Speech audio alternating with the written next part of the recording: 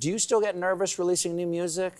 Yeah, girl. I mean, listen, it's been 3 years. Yes, it had, since Billie Eilish dropped her Happier Than Ever album. But that album had a long life, and then there was that song that was made for Barbie that got a bit of attention.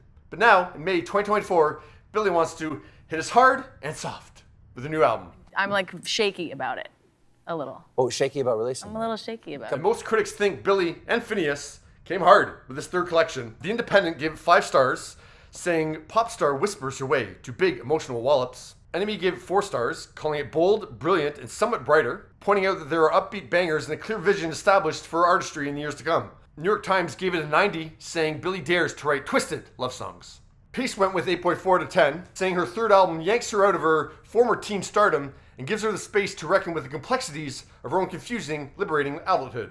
Consequence gave it 83 out of 100, writing Billie Eilish is wounded, soaring, and rejuvenated. Rolling Stone gave it 80 out of 100, saying Billie is more playful, more pissed, and as brilliant as ever.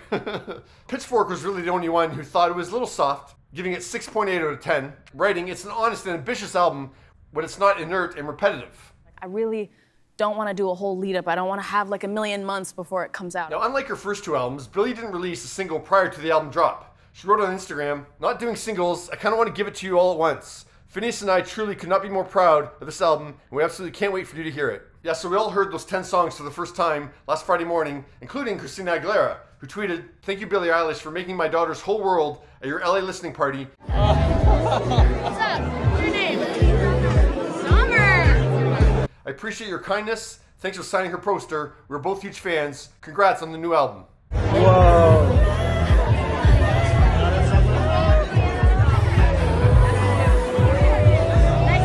Thank you, Billie. Thank you. And that album debuted with 72.726 million streams on its first day on Spotify. Camila Cabello commented, "Whole album is so good," which Ashley Benson echoed. Nicki Minaj wrote, "Hugs you really tight for a really long time," and screams, "Congratulations on your new album, Billie. Love you so much." Hugs Phineas, and screams out again, "Congratulations, Phineas." Carney Wilson commented, "Just heard the first 2 tracks, which would be Skinny and Lunch, and then completely beeping." I think that's a compliment, right?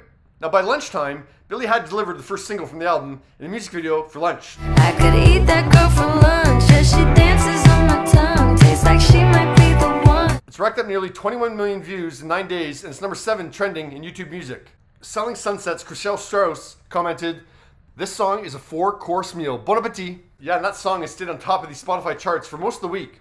Both Katie Couric, and John Legend gave the album their seal of approval on Instagram, while Madison Beer was crying in the comments.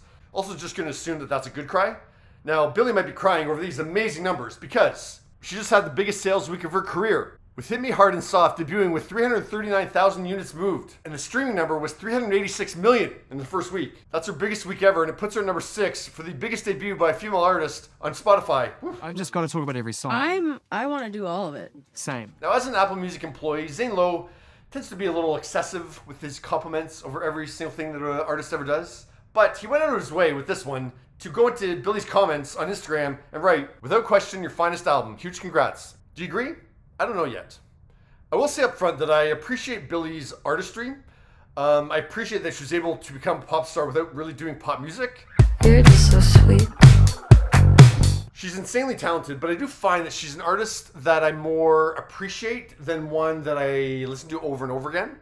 Like, I mean, with her first 2 albums, yeah, I heard those first 2 albums when they first came out, heard them a couple more times, but beyond that, I don't hear tracks from them when you come on shuffle in my music. Now, Hit Me Hard and Soft is her most varied album, which I appreciate. Birds of a Feather and L'amour de ma vie are spectacular changes of paces. The Diner is less successful with change of pace, but I appreciate the effort. Skinny, Chihiro, The Greatest, Billie doing Billie at her best, Bittersweet, Blue, and even Wildflower.